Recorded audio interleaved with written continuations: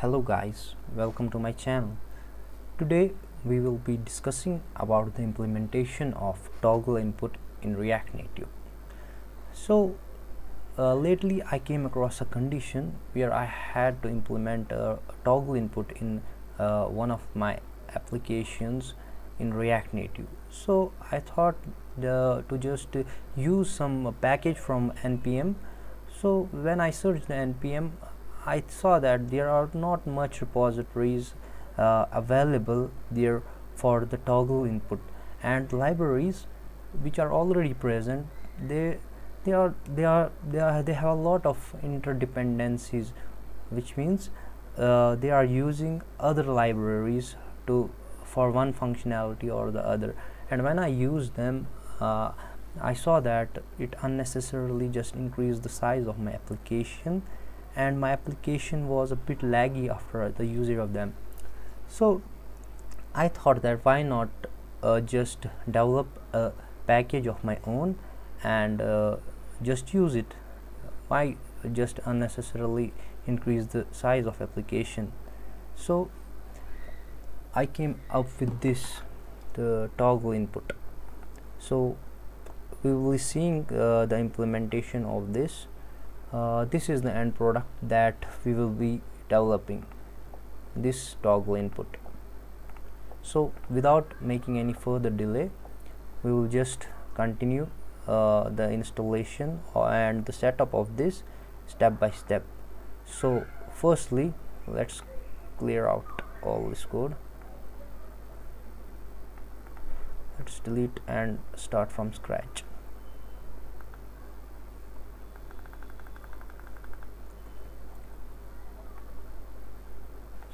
So first things first, firstly let's hear the command how to install the package. For that, you can just type npm install react native toggle input. You can also use yarn to just add the package to your project. For that, the command is yarn add react native toggle input. So let it install. The package is installed now. So now the next step is to just use the package in your project. For that, the thing is to import the package. For that, the command is import toggle from React Native toggle input. So after this, after the import of this library, the next step is to make a state variable, and the function of that state variable is to store the state of the toggle button, whether the button is on or the off. For that, we will be creating a state variable. So for that, we will create a state variable, namely toggle. You can name it anything you want, but for our purposes here, we will just name it as toggle, and set toggle will be the function which will be responsible for handling the change to store this or update this variable.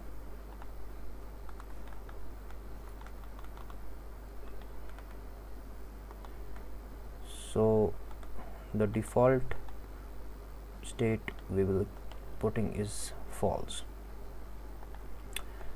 So now the two mandatory fields that our toggle input takes are toggle and set toggle. as we have said already, the toggle will be just setting the state of the variable, the current state of the toggle input, and the set toggle function will just be used to just change the status to on or off. So the main parameters or the props that we will be passing here are toggle and set toggle. So firstly we will pass the toggle, and in this we'll pass our toggle that we have already created, and set toggle is another prop, and in this prop we'll pass our method to set this variable. So once we will just save this and we will see the emulator, we will be, I think Metro Bundler has just stopped, so we will be just starting Metro Bundler again.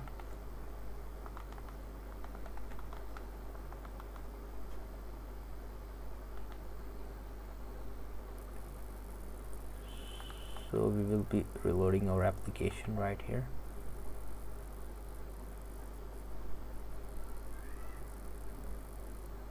So let it build. So here we are presented with this toggle input in just 2 steps. It's very easy to just implement this toggle. There are other props also which you can use to customize this toggle button, and which will make it even more interesting. So for that thing we will make a copy of it so that it will be easy for you guys to just see the difference between them. So the other props that we can pass here are, for example, you want to change the color of the toggle input. For that the prop is color, and you can pass any hex code here, or for now we will not pass any hex code here, we will just write the color, for example red. So when we save that, we can see that we are presented with another toggle button and its color is red, but we can see that button click is just changing the state of both toggle inputs. This is because we have used same toggle variable for both of them, toggle state variable, and for if we want to make another toggle button and we want to just change its state, we can just make another state variable like this, and we have to pass it to the other one. We'll pass it like this and set toggle 2. In this way we will be creating 2 separate toggle buttons, and each will be having a state of its own. Toggle will just change the state of first toggle input, and the toggle 2 will change the state of second toggle input. Okay, so now the other prop that you will be requiring, and most of people will be requiring, will be the size of this toggle input. You can also just change the size of this toggle input switch, and you have to pass an integer over here. For example, we will pass 20 here.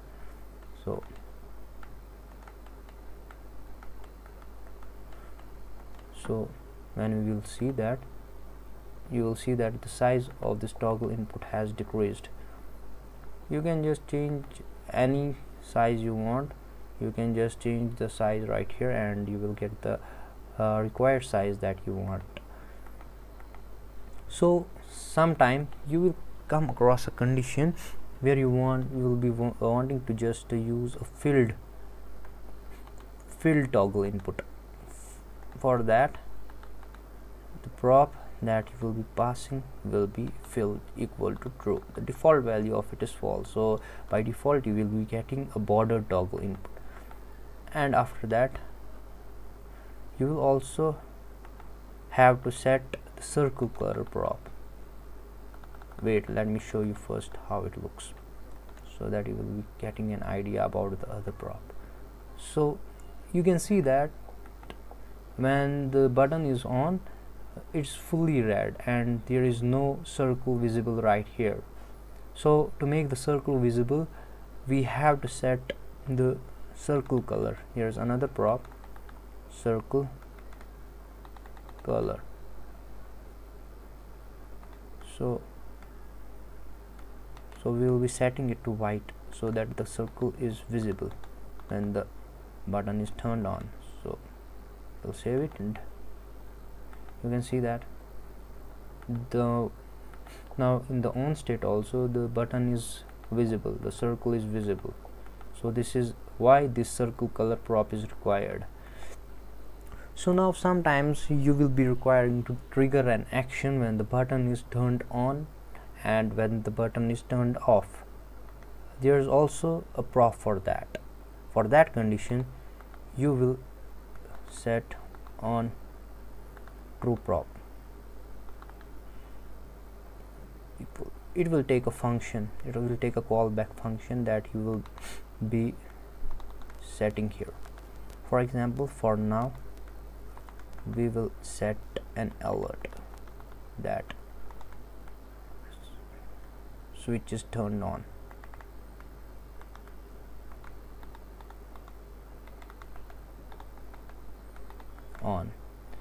So what will this function do? When the button is turned on, this callback function will be executed at the end of that.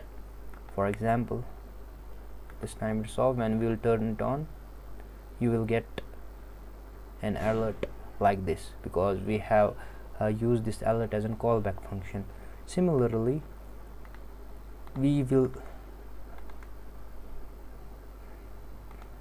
use on false prop to be executed at the close of the button, or when we turn off the button. We can alert